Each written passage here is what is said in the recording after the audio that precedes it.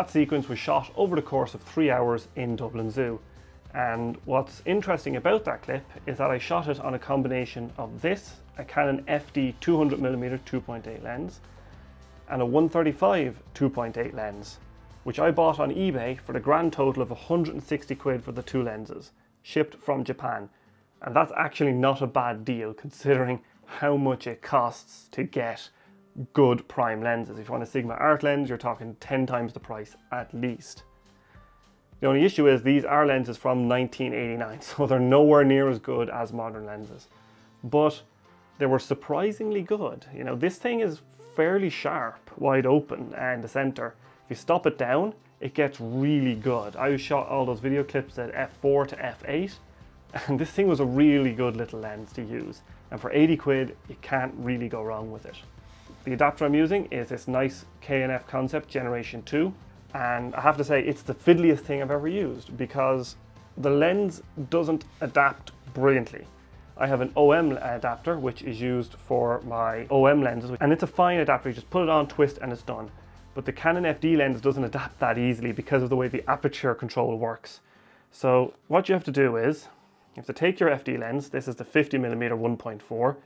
This is the breech lock version.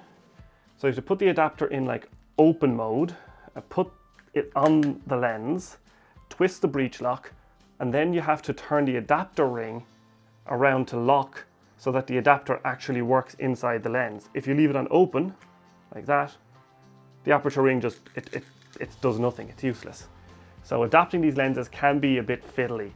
And there's a couple of times when I was using these that I was like, oh, I'll shoot it, you know, f4, and it's actually at f1.4 because I didn't have the ring in the right position.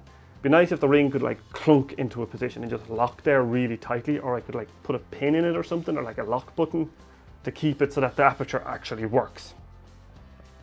Small complaint, but frustrating. The other thing about these lenses is they are all manual. So you do need to use the aperture ring on the lens to control your aperture. I shoot aperture priority mode when I'm doing photos anyway, so it really doesn't matter. And then you have to also manually focus the lens.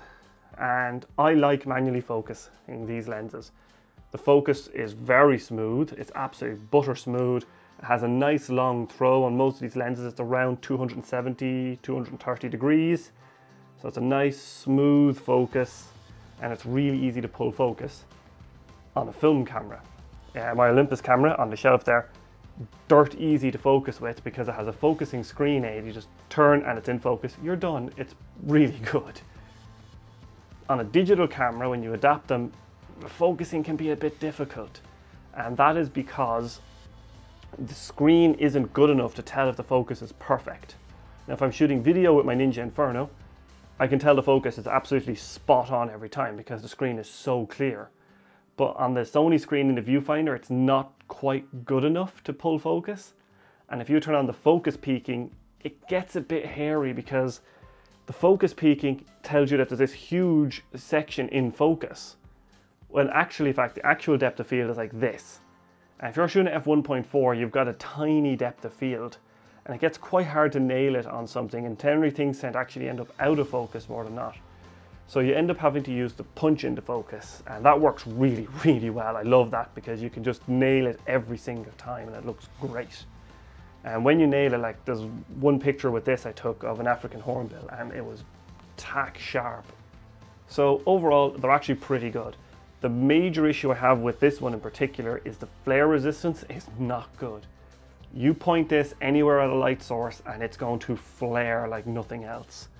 And I tried shielding it when I was taking the picture. I was like doing this, trying to shield it, you know, and I just couldn't get rid of the flare. I took the picture anyway, put it into Lightroom. It actually turned out okay. The flare adds a bit of character to the image, but if you're looking for good flare resistance, these vintage lenses are not how you're going to do it. The super spectra coating, as Canon calls it, isn't very good in comparison to modern coatings, which are just comically good. You know, like these lenses, like honestly, they can't hold a candle to my 24 to 105 or my 90mm macro. Like they're in a different league. But the 90mm macro is €1,000. This was 80, and it's really good. So if you're looking to get some nice cheap lenses, some nice fun lenses to use on your mirrorless camera, take a look at some of the vintage lenses out there. Some of them are brilliant. You can look at some of the old Nikon AI lenses, Canon FD, Olympus OM, some of the old Fuji lenses, and they're all out there. They're just in shops. There's millions of these things flying around. Pick a few up cheap online and have some fun with them, because I'm going to be using these more and more because they're really fun to use. So that's it for this video, guys, and I'll see you next time.